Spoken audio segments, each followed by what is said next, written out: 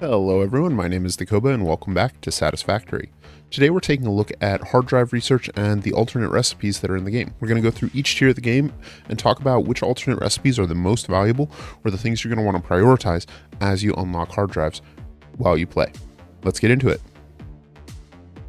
Now when you first get the MAM, you'll be able to find a hard drive at drop pods around the map. After researching these hard drives in the MAM, you'll then be given a choice of 2 alternate recipes, chosen randomly from a pool of available alternates. If you choose one of these, you'll unlock that recipe for use in your machines, and the other one goes back into the pool and can be found from another hard drive later. You can also choose not to select a recipe, and both will remain in your hard drive library, where you won't be able to use them, but you can then select them at any time at your leisure.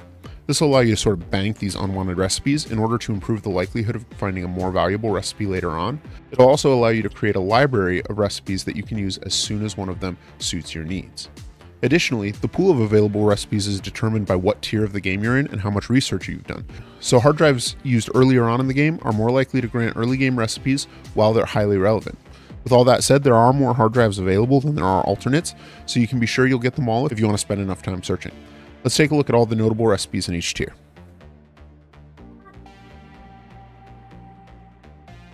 Now when you first unlock the MAM, there are 3 recipes available to you straight away, and all of them are S tier. First up we have cast screws, which removes a processing step in the screw production chain, allowing them to be made directly from iron ingots. This simplifies production early on and uses 60% less power per screw than the default recipe. In the early game, when you're still on biomass, every megawatt counts, so this is a solid recipe worth grabbing straight away, and you'll probably end up using it throughout the game.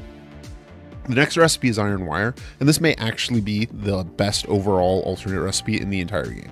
It allows you to produce wire and therefore cable from iron instead of copper, so it trades a more rare resource of copper for a more common one of iron. Now this pairs nicely with recipes throughout the game and allows several components to be made from pure iron instead of requiring a blend of copper and iron. Motors are a big example of this. There are several other recipes that are also affected by this. Crystal oscillators, computers, SAM fluctuators, and a whole bunch more. So this is a massive recipe. I would recommend picking it up as soon as you're seeing it. It's definitely one you're going to want to hang on to.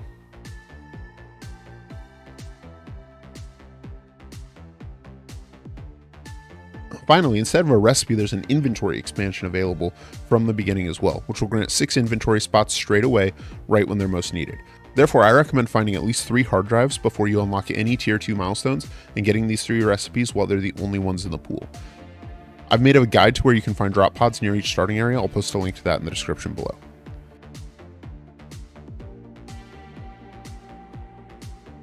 Now in tier 2, we start to see some recipes you may not want to take straight away. Again, the best way to deal with these is to simply not select a recipe and let it sit in your library.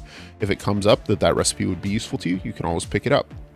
Otherwise, it's safely removed from the pool and you can focus on looking for more useful ones now. The best recipe is one that solves a problem you have right now.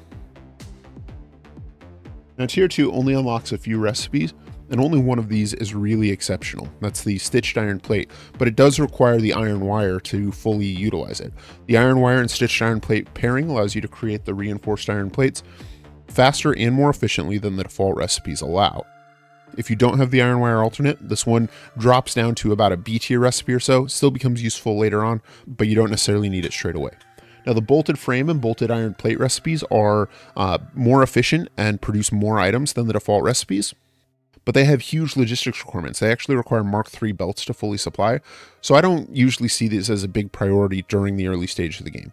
Copper rotors should probably be avoided. They also require Mark III belts to supply and make logistics significantly more complicated.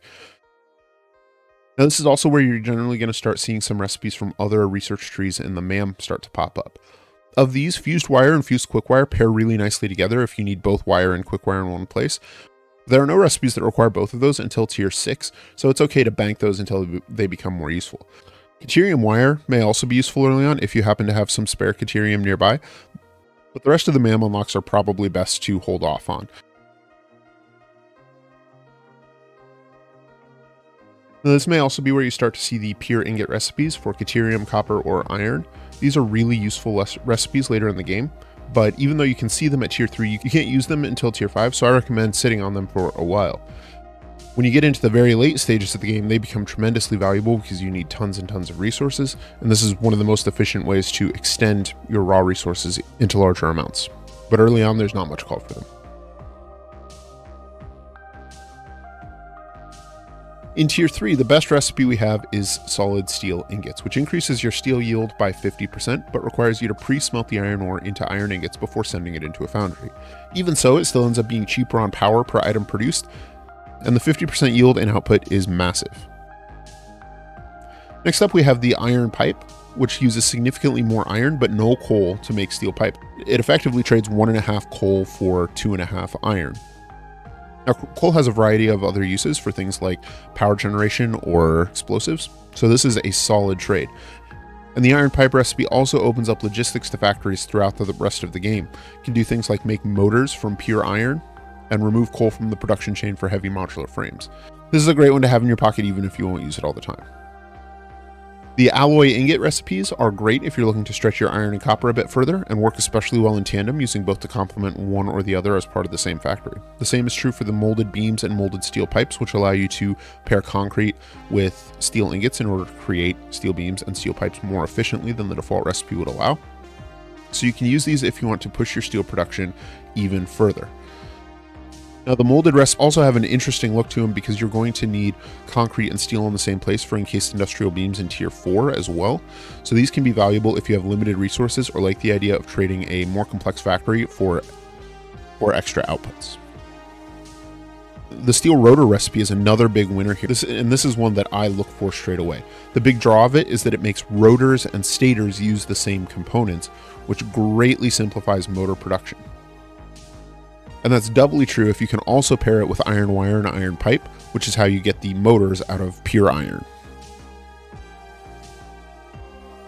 Now in Tier 3, we also see some questionable recipes. Biocoal and charcoal both have a use, but they both require manual gathering of biomass, and so I usually lock these away and forget about them. One of the big ideas of Tier 3 is automating power production, and these are a step backward in that regard. You can also get wet concrete and steamed copper sheets here, which are both excellent recipes in their own time, but they require refineries, so you can't even use them until Tier 5, and they don't have significant value until Tier 7 when you start to look at aluminum and then later on nuclear production. Late in the game, wet concrete is especially valuable since it gives you an effective way to sink excess water by pairing it with limestone, which is found almost anywhere around the map, but if you see these come up early on, you can safely leave them on the back burner.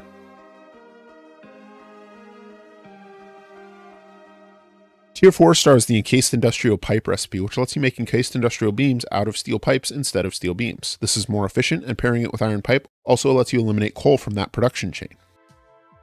This one is worth grabbing, but the rest of the Tier 4 alternates are probably safe to sit on. Automated speed wiring and rigger motor recipes can be valuable later. They're both especially efficient, but require manufacturers to use and are significantly more complicated than their default recipes.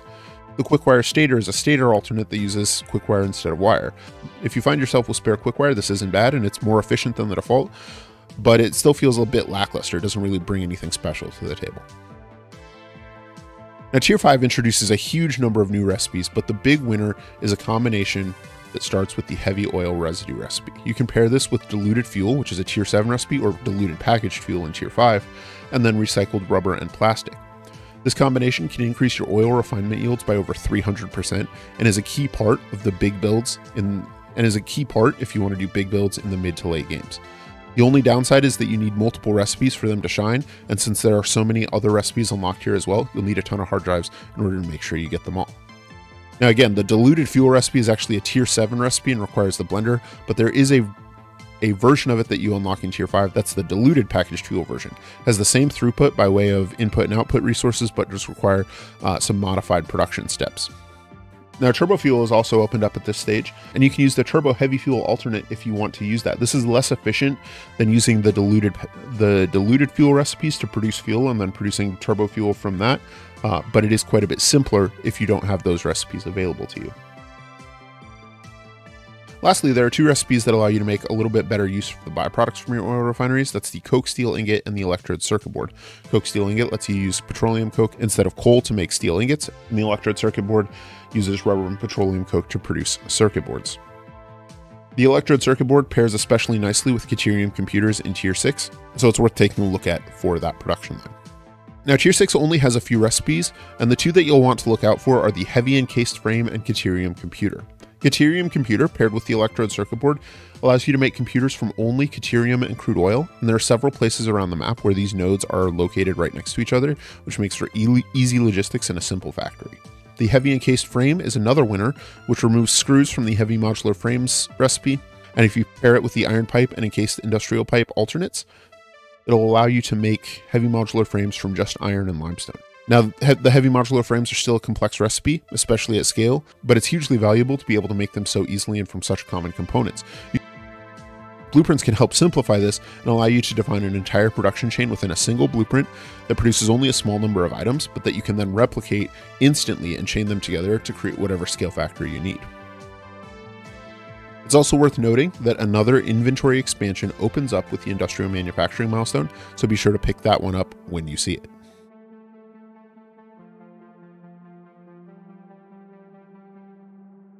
Now, Tier 7 has tons of useful recipes.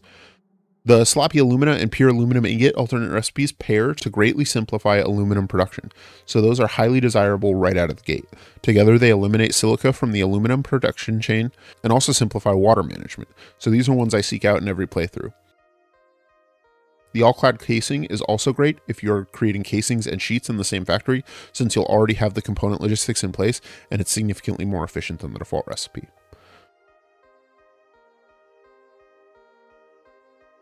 The instant scrap recipe is a hugely efficient way to produce aluminum well and works really well as part of a battery factory where you're already going to have all the components in place, but isn't much useful elsewhere as sulfur tends to be at a premium given its role in power production. In terms of power, the diluted fuel recipe is unlocked in Tier 7, and as mentioned is a massive part of both late game power production, as well as working in tandem with the recycled plastic and recycled rubber recipes. The turbo fuel blend recipe is also unlocked as part of Tier 7, which is the most efficient way to produce turbo fuel.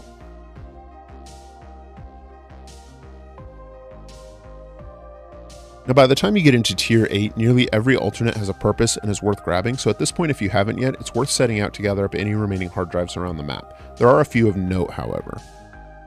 The infused uranium cell and uranium fuel unit are significantly more efficient than the defaults for uranium fuel production, so I highly recommend you seek these out before you build your first nuclear power plant. The infused uranium cell allows you to only ship in solid components, while the default recipe requires sulfuric acid, and the uranium fuel unit allows you to triple the amount of fuel you get out of uranium, while only being marginally more complex of a factory. I'll post a link in the description to a power plant build that uses these recipes to give a sense of how they pair, but it really is a fantastic combination. The other alternates that stand out in this tier are the electric motor and the electric turbo motor, which somewhat simplify turbo motor production by eliminating the need for nitrogen and oil products in exchange for deuterium, copper, and iron. All of the Tier 9 recipes are used to provide alternate production lines for a few endgame products, so they're good to bank up and unlock as needed to expand your diamond or dark matter crystal production. The only recipes that really stand out are the dark iron fuel recipe, as that allows you to create the highest yield type of fuel in the game from production chain that's on par with a mid-tier 7 instead of the eldritch nightmares that haunt the rest of Tier 9, and dark matter crystallization, which is even simpler and gives you dark matter crystals out of SAM through just 2 production steps. This is a welcome respite when you're working on Fixonium and AI expansion servers. And that's going to do it for today. I hope you guys have found this discussion of the alternate recipes in Satisfactory helpful. Leave a like if you have and subscribe if you'd like to see more. My name is Dakoba, and I hope you have an efficient day. I'll see you soon.